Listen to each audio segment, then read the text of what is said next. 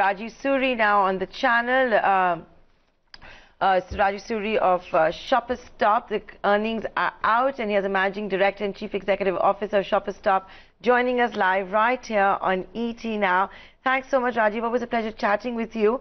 I want to first begin with the biggest indicator that we see going forward.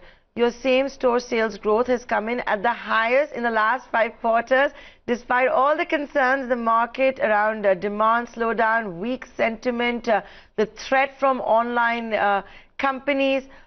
How did you manage it? How did you swing this solid performance? So I think that we were focusing more on providing our customers with new merchandise and focusing on fashion and beauty rather than on discounting in the early part of the Q3. We've had a fantastic reception from the customers of our private brands. Our private brands grew 29%, so that has really helped us and been probably the best in the last many quarters. Our women's Indian wear collections were very well received by the customers again during this Q3, as well as our denim at 15% growth helps spur the momentum in our sales. Okay, Rajiv, let's talk about the specifics. What kind of traction did you see in the personal accessories? I'm talking about non-apparel as well as the beauty segments. You know, double-digit run rate sustainable going forward. Is this the high-margin business for you? So our beauty and non-apparel business grew by about 11% to 12%. So we had a double-digit growth. So that was a strong quarter for us. I think going forward, we are looking at a single-digit like-for-like growth. Even though we had a record quarter, it's been the best quarter ever for the company, making 100 crores in one quarter in EBITDA.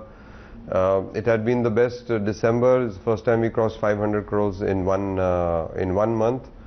So we are optimistic, but cautiously optimistic considering the macro environment around us.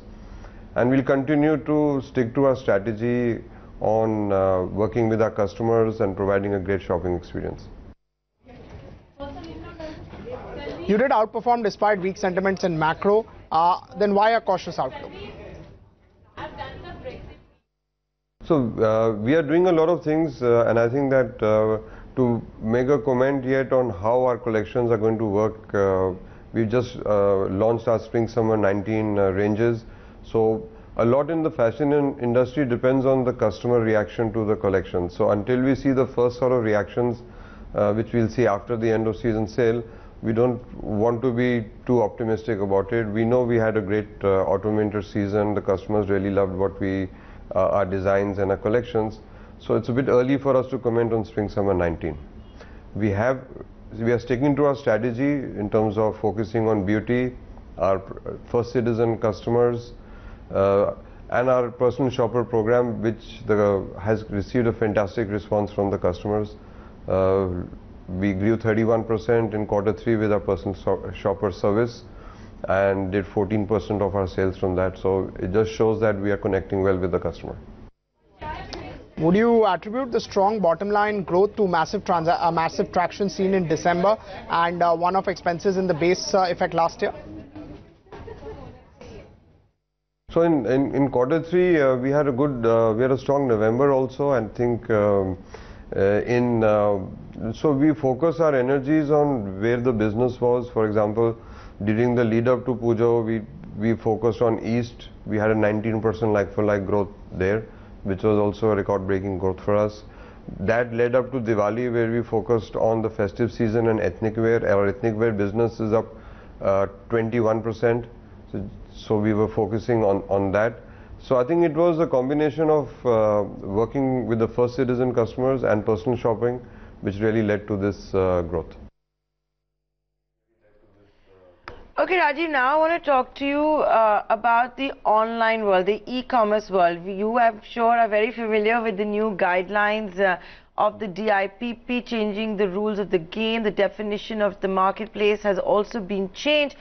This impacts Shoppers Stop and, you know, puts a cloud over your ability to directly sell on Amazon, as a stake sale to Amazon Investment Holdings may now be considered as a group company investment.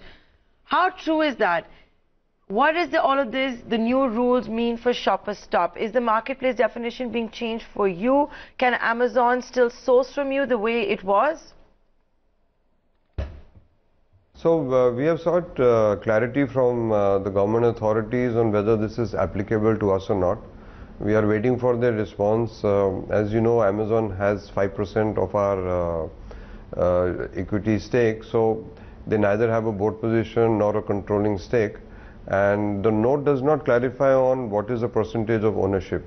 So we are waiting for that clarification, and we are hoping to receive that before the new policy becomes effective. You know, let's say if it does not apply to the company, what would be the possible impact on your sales and future growth trajectory?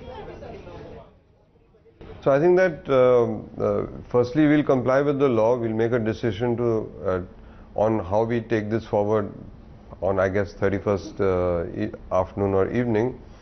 As a percentage of our current business, it will not make any impact to our bottom line or our growth in the near term. Our strategy with Amazon has always been a long-term play strategy. So we are in our infant stages with them. So in the immediate future, there will be no impact to our financials.